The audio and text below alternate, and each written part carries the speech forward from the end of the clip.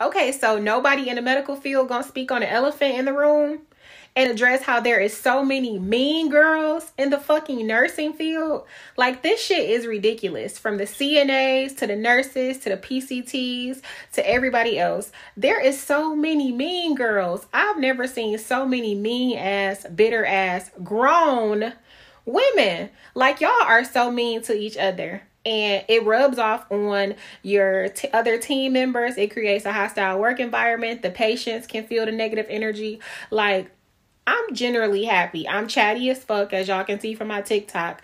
But I know a lot of mean ass women in nursing. And it's like, if you don't have a heart for it no more, get your old mean ass out of the profession. Go work at Amazon or something. Don't come in this bitch killing my vibe. Same on my TikTok videos. If you don't like me, please unfollow me because your mean ass irritating.